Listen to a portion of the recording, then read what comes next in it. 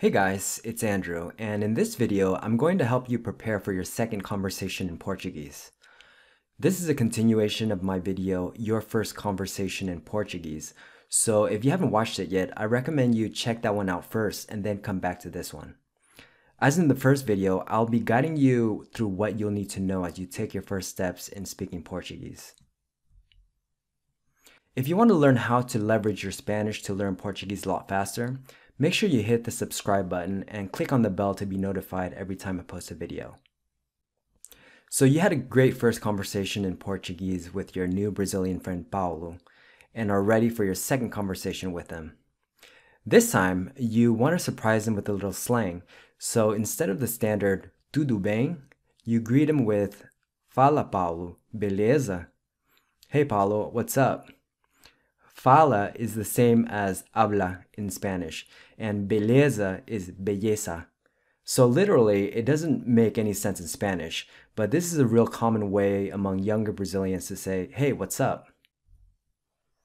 You could also say, good to see you, bom te ver. Notice how the te is pronounced chi. Also how it becomes before the verb, not after as it does in Spanish. Word for word, this is as if you were to say bueno te ver in Spanish.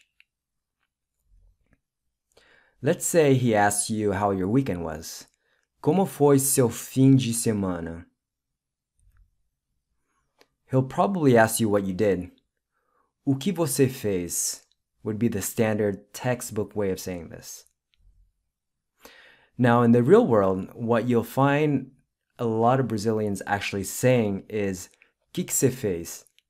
So why is this?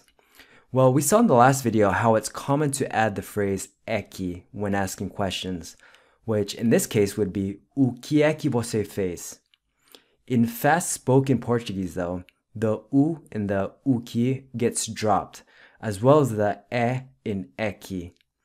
And then we also saw how você gets shortened to se, which leaves us with que você fez? And then the other way to ask questions that we saw was the flip, where we flip the order of the sentence and place the interrogative word at the end. Você fez o quê? Or if you shorten the você to se, you get você fez o quê? My suggestion is to just stick to the standard version as you're starting out, just make things simple. But I did want to expose you to these spoken variations because you will hear them everywhere. And so it's really important to know if only to understand the Portuguese that you hear in the real world. This is something that most Portuguese language learning materials won't teach you, but it's the reality of how the language is spoken. If you went out with some friends, you would say, saí com uns amigos, like salí con unos amigos. To say you went to dinner with your parents would be fui jantar com meus pais. Fui a cenar con mis padres.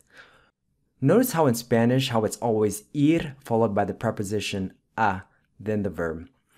Whereas in Portuguese, it's just ir followed by the verb. So it's simply fui jantar and not fui a jantar.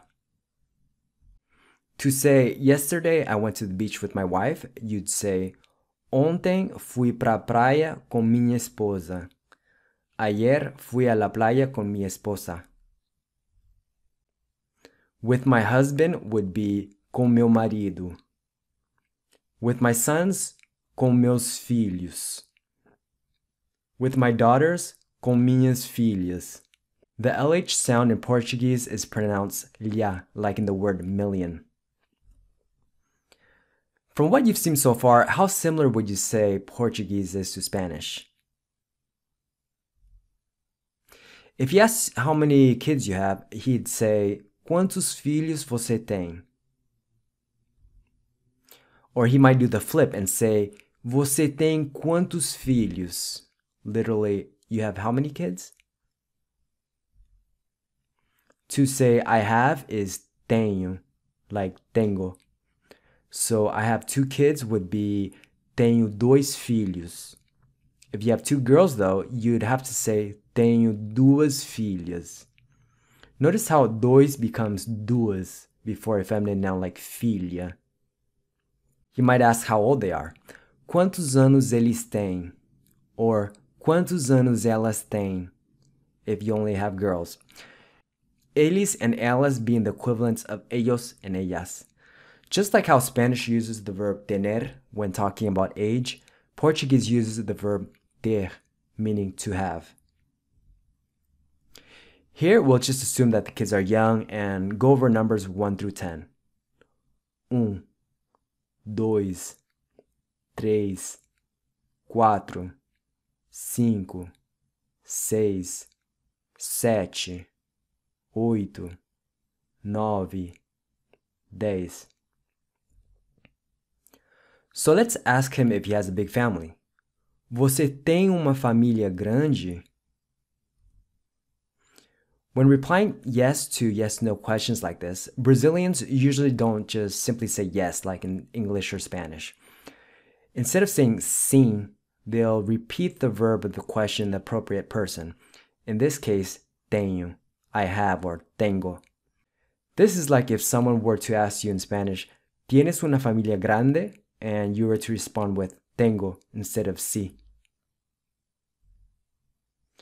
To ask if he has siblings, you'd say, Você tem irmãos? Let's say he has 2 brothers and 2 sisters. Tenho 2 irmãos e 2 irmãs. Tengo 2 hermanos y 2 hermanas. Again, notice how dois becomes duas before a feminine noun like irmã, sister. If you want to ask him what he does in life, you'd say, O que você faz? Faz comes from the verb fazer, which is the equivalent of hacer in Spanish. One way of responding to this is by saying sou, followed by your profession. For example, if you're an accountant, you'd say sou contador if you're male, or sou contadora if you're female. If you're an engineer, you'd say sou engenheiro or sou engenheira. Just like in Spanish, you don't use the indefinite article with professions. Over the course of the conversation, if he says something that you don't understand, you can say desculpa, não entendi. And last but not least, maybe the most useful phrase is being able to ask how to say something in Portuguese. Como se diz em português? Which is the equivalent of como se dice en portugués? Just as how Spanish uses the impersonal se construction to make general statements, like in phrases such as aquí se habla español, Spanish spoken here, Portuguese has the same thing. Aqui se fala espanhol. Thank you guys for watching. If you'd like to have something that summarizes the content discussed in this video, you can download my guide, Your First Conversations in Portuguese, by clicking on the link in the description.